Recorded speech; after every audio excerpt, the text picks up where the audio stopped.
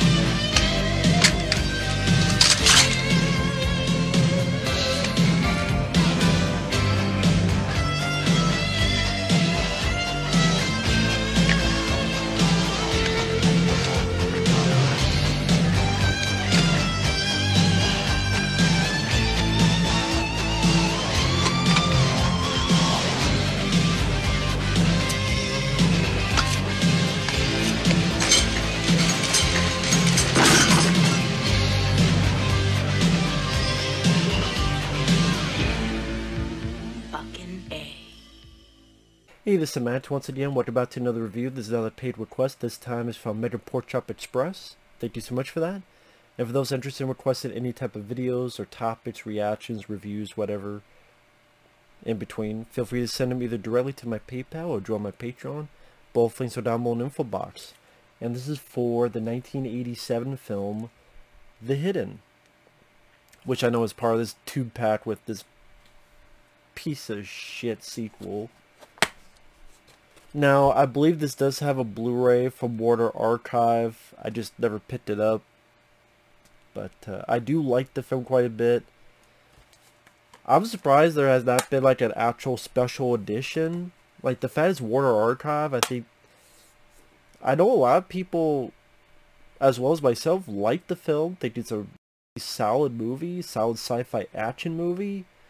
And the way it's been treated on home video is just perplexing to me. I mean, it didn't do the best in theaters, to be fair, but it got some video success to make a fucking shitty sequel. And I'm surprised someone like Stream Factory or NVD or these other places, Arrow Video, Vinegar Syndrome, they didn't pick up The Hidden. Except just Warner Archive. Maybe it was their fault. I don't know. But this is directed by Jack Sholder, the director of Nightmare on Elm Street 2, Freddy's Revenge, who would later go do Wishmaster 2. In 1982, he had done a film called Alone in the Dark with Jack Palance and Martin Landau, Donald Pleasence. And I think that was one of the first starts with New Line Cinema. And like I said, then he did Freddy's Revenge, Elm Street 2. I liked the film. It was successful. That came around 85, and that led him to doing this movie for New Line Cinema in 87. Now, the original writer was not happy with the film, and in fact had his name changed for it, which I think is stupid. It says written by Bob Hunt. Bob Hunt is not the guy's real name. I think the guy's real name is Jim Kouf, K-O-U-F, which he's done some stuff. I think he helped write Stakeout or some other movies. Could be wrong on that. Don't quote me on that. But this is kind of taking the roller coaster aspect of the Terminator and making this sci-fi action film, this horror film, where you have this alien creature that will jump from body to body, and these two people have to go after it. You have cop Michael Nouri, and then you have FBI agent Kyle MacLachlan. Kyle MacLachlan at this time had done the David Lynch film Dune. Later find success with the TV show Twin Peaks. He was also in Blue Velvet. Michael Nouri, I'm not familiar with his other work. I will admit, the first time I saw this, I thought it was Chris Sarandon. And each time if I quickly look at him, I keep thinking it's Chris Sarandon. But oh no, it's Michael Nouri. I don't know why. For some reason, he kept reminding me of Chris Sarandon, the bad guy in the original Fright Night, and he was also the cop in Child's Play. And it has a good supporting cast, including Chris Mulkey, who's the first victim, host, however you want to put it, of this creature. Chris Mulkey was in Tom Selleck film Runaway. He was in Ghost in the Machine. He was actually in this film for a little teeny bit. The Fan. This is another film I'm reviewing. I like how simple the beginning is. It was supposed to be a lot more advanced with this robbery, but instead, let's have this security footage where Chris Mulkey goes in, guns down some guards, takes some money. And what I like what they did with the film is that this alien, no matter what host he's in, he has the same interests of excess. Money, fast cars, loud rock music, and speed. Fast, fast, fast, fast. And so that made it a bit interesting with who he got in the body of, that he had this consistency to it, of enjoying the 80s excess. In a weird way, we enjoy the 80s excess as well. Fast cars and money, and the only thing missing is hot women, but I just, it's an alien. Doesn't think humans sexy. In fact, Claudia Christian as a stripper, he doesn't look at her. The only time he looks at her is when she's got like a pile of money around her G-string. And the movie goes by very fast. It's entertaining. It's smart, fast-paced thriller. I agree with that. It's Leonard Maltin. And this is also a film that got 2 thumbs up from Siskel and Ebert. So critics seem to enjoy it, but it made like 9-10 million at the box office at most. It debuted at like number 6, number 7. I don't really know why. I don't know if it was I remember liking the trailer, liking the way the trailer was edited. The Hidden, I think the title works for the premise. The poster, because this isn't the poster, this is another cover. The poster was pretty much Ed Ross. I like the poster, it's interesting. I don't know if it helps sell a movie though.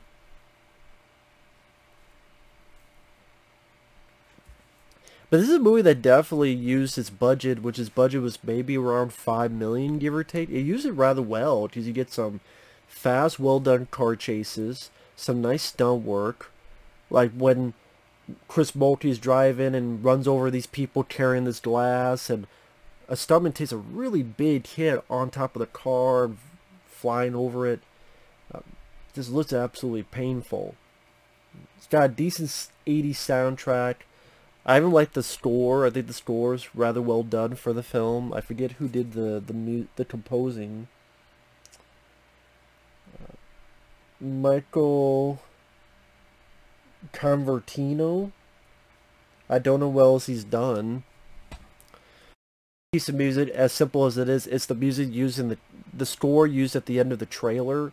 It's also in this movie when our 2 characters are in the jail cell and they're getting ready for battle, and they're walking side by side with each other, and it's a simple I mean, it's simple, but again, a little bit of like Terminator vibes. And I mean, the whole film does have a Terminator vibe. Not so much plot, but just this villain that just will not stop no matter how many times you shoot it. No matter how many times you try to stop it, it just keeps on going. Like the fucking Energizer Bunny. If your Energizer Bunny was a psycho killer, that'd be a movie. But it has some fun effects, 80s style, like this, what do you call it, like a slug type of creature, goes from one body to another. And there'd be quite a few films afterward that had the idea of the body hopping. Jason Goes to Hell, which to me is a good sequel to The Hidden. Like, People can hate Jason Goes to Hell all they want. I've seen this piece of shit, and it's better than this piece of shit. Like, if you want to see a good sequel to The Hidden, go watch Jason Goes to Hell, in my opinion. But it's an interesting idea. The effects work. The actual creature itself, which you only see a handful of times, I think is rather well done. Practically. Nice practical. I forget. I think it was Kevin Yeager who worked on the effects. Who worked on some of the Nightmare on Elm Street films. I think he worked on Elm Street 2, Freddy's Revenge. Clu Gulager, who is the dad in Elm Street 2, he's also Return of the Living Dead. He has a bit role in this film. I said Edo Ross is one of the cops. Like, the cops worked with Michael Nouri, this guy here. You have, I mentioned Edo Ross. He was the bad guy in Red Heat with Arnold Schwarzenegger. He was also in Another 48 Hours. You also have Richard Brooks. He played Rhino, one of the football friends of Peter Bird's character in Shocker. He was also the star of this TV show G vs. E, along with Blade Runner, also known as Good vs. Evil. He's been in other stuff too. So again, just a pretty decent cast. You have the buddy cop. You know, not sure how they don't work with each other. I thought Kyle MacLachlan, he did a particularly good job as his character. That's the pretty much wear this mask the whole time and hide who he is. But then you get some nice, decent emotional moments, like when he's having dinner with Michael Nouri and Nouri's wife. And the way Kyle MacLachlan lets out that his wife and daughter were killed by the same person that killed his partner. I thought Kyle MacLachlan, the way he said that was nice emotional core to it. It's not overzealous. It's not over the top. It just really just makes you feel sorry for the main character. Makes you feel for him. And you talk about a roller coaster type of movie. Like, it starts out with a bang, with this robbery and this fun car chase, where the cops shoot the shit out of it, shoot the shit out of him until he's in the hospital. And then with, like I say, each person that possesses, however you want to put it, they want the car, they want the money. I want this car. It's a Ferrari. And you get some fun, low-key humor out of it. Like, one of the people the alien's possessing, give me the keys. Thank you. Goodbye. It just shoots him. Fuck you, just gets into the Ferrari car. Claudia Christian, as a stripper that gets the host. She was in Babylon 5. She was in Maniac Cop 2 after this. And I know there's one point where she was shooting the gun and something happened where it almost blinded her. And that's why she's a bit unsure on shooting guns later on in movies. Like, she'd always blink and such, just in case. It was nice to see Claudia Christian. I liked her. And she worked rather well. You get another fun car chase. And you know how people complain about car chases? Why don't you just shoot for the tires? Well, they actually employ that in that. You didn't think it's so easy, you do it. And then Kyle MacLachlan hits the tire. So you know that this movie is a bit smarter than people would think. It's, or would give credit to. Again, why don't you shoot for the tires? They do shoot for the tires. And you did some really good stunt work, like when Claudia Christian jumps off the roof to escape Kyle MacLachlan's character. And then the creature goes to the dog. The same dog that would be in Elm Street 4, the Dream Master. The Piss of Fire. I love Elm Street 4, but that was stupid. But it's the same dog. Because he had New Line Cinema dog. Speaking of which, you got Lynn Shay. She makes a small appearance in this. Sister of Robert Shay, head of New Line Cinema. Lynn Shay would be in the Insidious films, among many other flicks.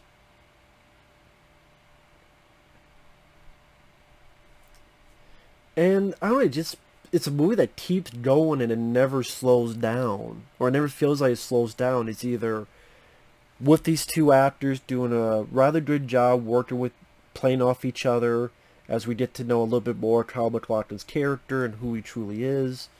Or you get, again, the excess of the money and the mayhem that this creature wants to inflict.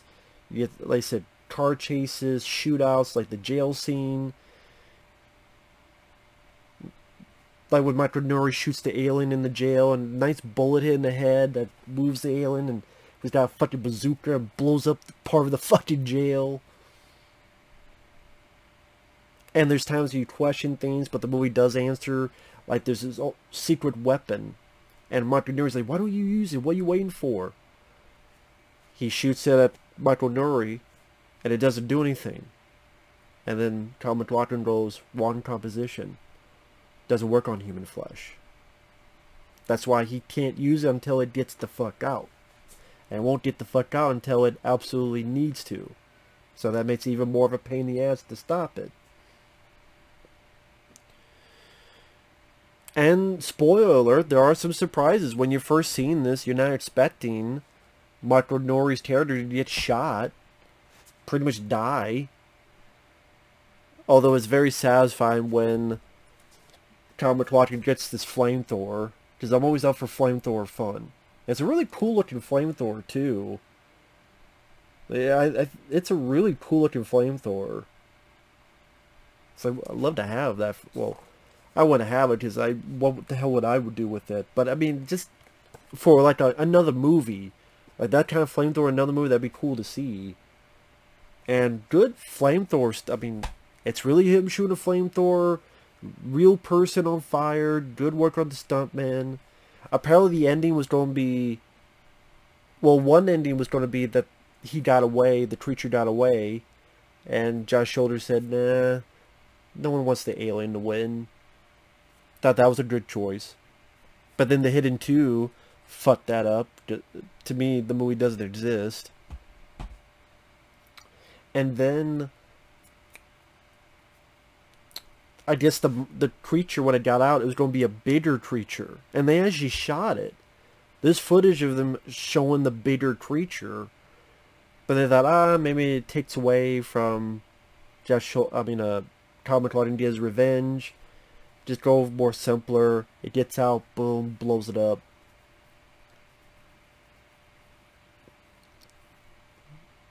And I always thought the ending was a bit weird. I think when I first saw this, back when I was might have been a kid, I got confused with the ending, because at the ending of the film, Michael Nouri is on the hospital bed. I thought he was dying, and then Kyle MacLachlan gave his life source to heal Michael Nouri, and so that he gave his life so that this guy could be with his family. He lost his wife and kid. He doesn't want these to lose their father.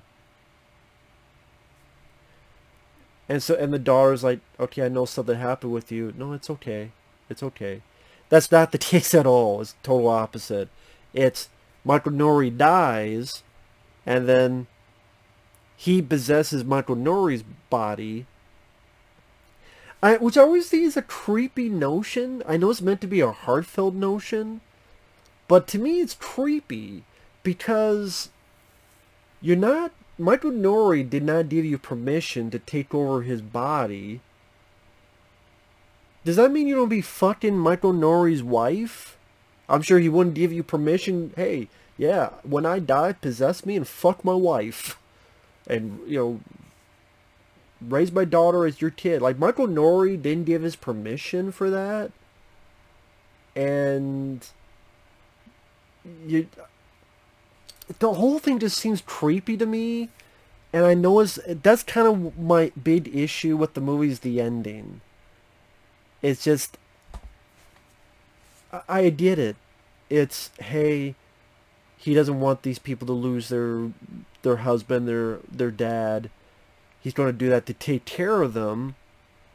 But that doesn't mean he's always going to take care of the wife. And I mean, it just seems like a very creepy, weird. You know what I mean? Like, is he going to be? Was it going to be a no sex rule? It's like, okay, I know you're dead, but I'm going to fuck your wife many times later. I'm like, that's kind of creepy. Kind of creepy. And so that makes the ending kind of... Maybe I'm the only one that thinks that, but the ending kind of bothers me. I would have preferred... He can't possess people, but there's some kind of thing that he can give his energy. Life energy. He'll die, but he got the guy, he got the alien that killed his wife, killed his kid. He fulfilled his purpose. Maybe in the next life, however they view the afterlife, he'll be with them. He's going to give his energy so that Michael Nouri's alive and he could be with his family. I would have preferred that. I think that would have been a better ending. I think that would have been a more satisfying ending. It would have been a lot less fucking creepy. And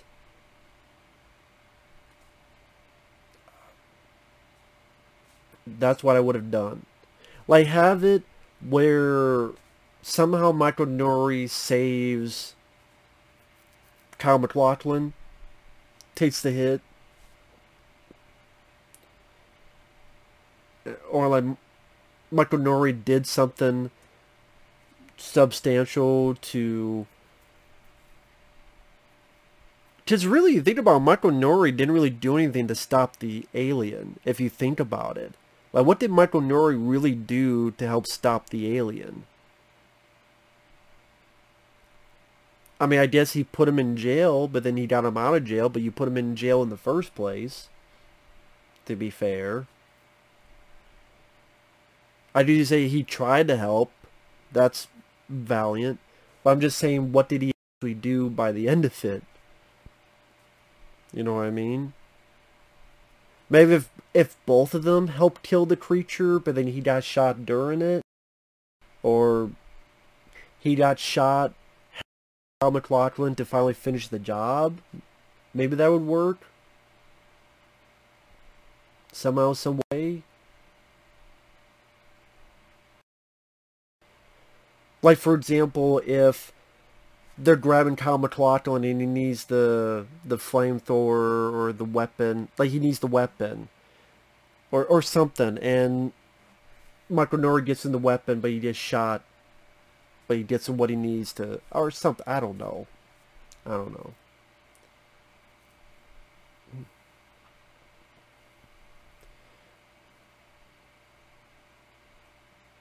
Or maybe Kyle MacLachlan uses the flamethrower and Michael Nouri shoots it, or Michael Nouri uses the flamethrower and then Kyle MacLachlan shoots it and blows it up, and they're working as a team, and then somehow Michael Nouri gets shot for doing the right thing, and then what that happens. I just, there's a little bit more to the finale.